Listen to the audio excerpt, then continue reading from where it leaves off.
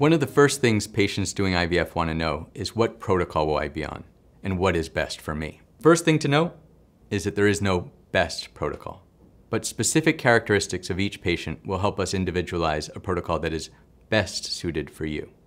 Factors that your physician may consider are your height and weight, your menstrual cycle length, other aspects of your reproductive history, as well as your ovarian reserve, or how many follicles are in your ovaries.